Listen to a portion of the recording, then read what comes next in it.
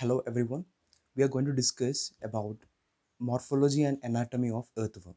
And this topic is coming under plus one zoology chapter, structural organization in animals. So I'm going to the topic. First of all, I'm taking the morphology of earthworm. Okay. The common Indian earthworms are Ferritima and Lumbricus. Then I'm taking the body of earthworm. The body of earthworm is made up of different compartments. We can call it as metamers. What is that? Metamers. Okay. And there will be 100 to 120 metamers or compartments in a single earthworm. I'm taking the first compartment. This first compartment or first segment or first metamer is called peristomium. What is that? Peristomium. And this peristomium also known as buccal segment. Mouth will open to the first segment, that is into the peristomium or buccal segment.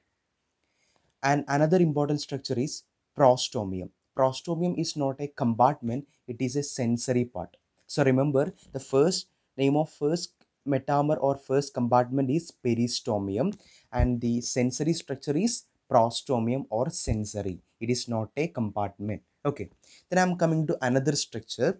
This is called clitellum. Very important. What is clitellum? Clitellum is a dark band of glandular tissue and which is found in between or on 14 to 16 segments of the body. Okay, and this clitellum will secrete something, and we will discuss later about that. Also, we can see some other structure that is called seta. Seta is very important. We can see seta on all segments of body except first, last, and clitellum. Clitellum means clitellar segments like 14 to 16 segments. Then what is the function of seta? Seta is helping for locomotion. Okay, and also you can see some other structure like dorsal poles. Dorsal poles. So I'm mentioning the most important structures in earthworm. The one is peristomium, second prostomium, third one clitellum, and fourth one seta. These are the most important points. Okay, then what do you mean by dorsal view? Actually, here we took dorsal view. What do you mean by dorsal view? Which means the view from upper side. Ventral view means the view from lower side. Okay, next I'm taking the ventral view of earthworm. Here the important structures are female genital pore and male genital pore. You can see a single female genital pore on 14th segment, right? And also there will be a pair of male genital pores on 18th segment. So I'm repeating, female genital pore is on 14th segment, male genital pore is on 18th segment. Female genital pore is single, but male genital pore is double. Okay, and these are the most important structures. And one more structure, copulatory papillae.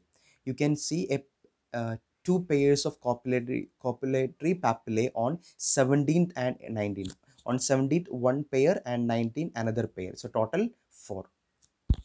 Another structure is spermathecal aperture. You can see spermathecal aperture between 5th to 9th segments, which means between 5 and 6 one pair, between 6 and 7 another pair, between 7 and 8 third pair, between 8 and 9 fourth pair, like this. Between 5 and 6 you can see one pair, between 6 and 7 you can see another pair. Like this there will be 4 pairs of spermathecal aperture. Okay, and we will discuss what are the functions of these spermathecal apertures on later. Okay, then I'm taking the anatomy of earthworm. Okay, next I'm taking the layers of the layers around the body in earthworm. The outermost layer will be cuticle. Okay, and the innermost will be coelomic epithelium. Okay, so outermost one will be cuticle. Innermost to that there will be, inner to cuticle we can see epidermis, then circular muscle, longitudinal muscle, and finally coelomic epithelium, and this will be the innermost layer.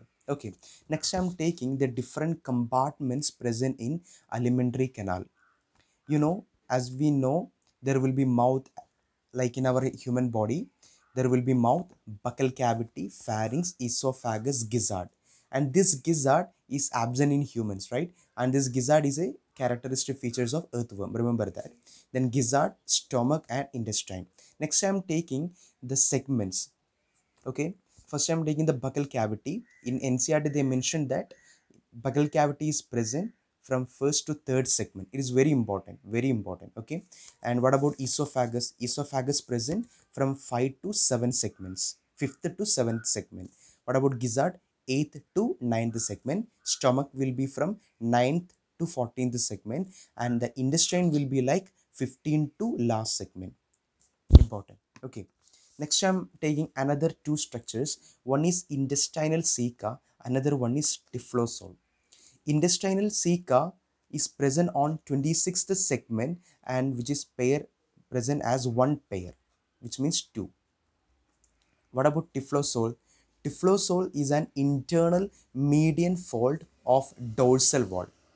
And what is the function of typhlosole? Which will increase absorption area on intestine, and which is present after 26th which is present after 26th segment, but except last 23rd to 25th segments, remember that. Okay, next I'm taking the blood vascular system present in earthworm. They have closed circulatory system. It is very important, they have closed circulatory system, and their circulatory system is comprised of vessels, capillaries, and heart. Okay, and another important structure is blood glands, and these blood glands will produce blood cells and hemoglobin, and this blood glands present on 4th, 5th, and 6th segments.